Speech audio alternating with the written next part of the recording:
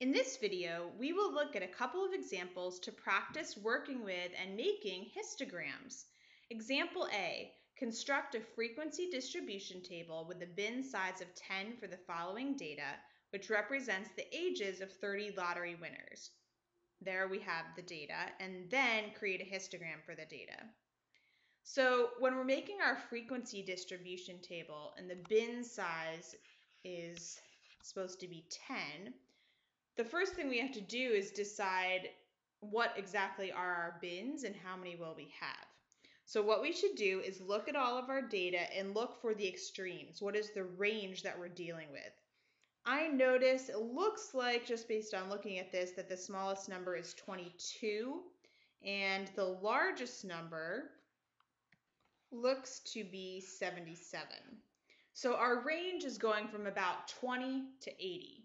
So we can make bins in groups of 10, starting with 20 to 30, then 30 to 40, and so on.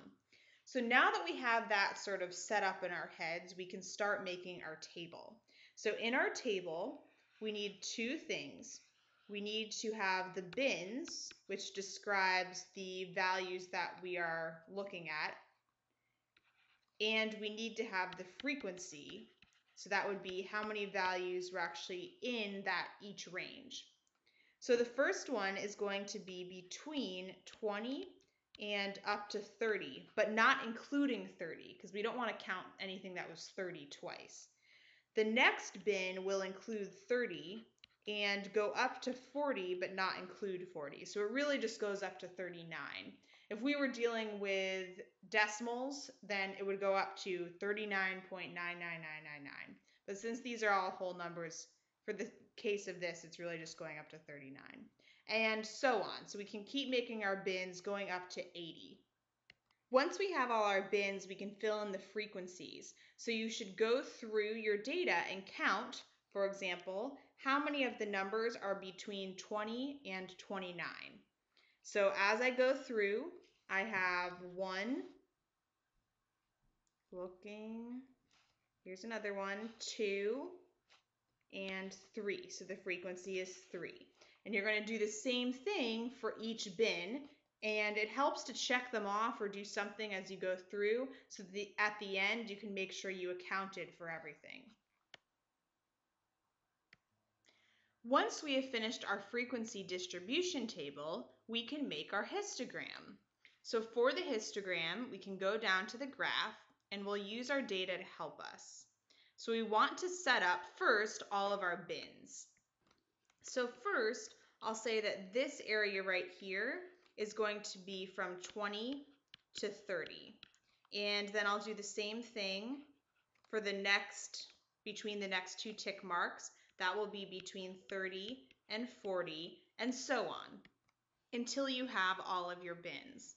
Then along the y-axis, we want to scale accordingly. So I notice that the range of frequencies goes up to 8.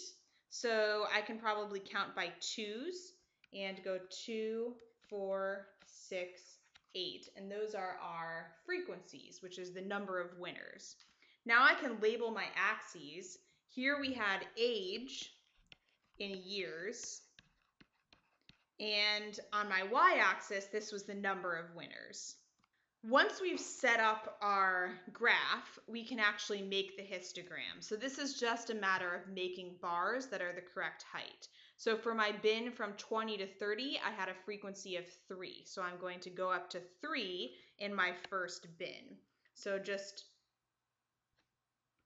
go up to 3 from either side, connect them, and you can fill it in if you want. Now you're going to do the same thing from 30 to 40, and from 30 to 40 the frequency was 5. The two bars will touch in a histogram. The bars will always touch because the data is continuous, and that will look like that, and continue in the same way for the rest of our bins. And we get a histogram that looks like this. Now that we can see this histogram, it's a very nice visual representation of our data, and we can see this is a unimodal set of data. There's one mode there in the center. It's also pretty bell-shaped. It's pretty symmetrical and looks like the most common age and our mode was between 50 and 60 years.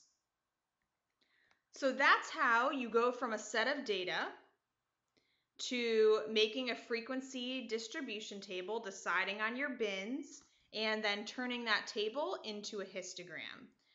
Remember that the hardest part of that is probably going from the data to the table. Once you have the table, it's just a matter of actually drawing the bars.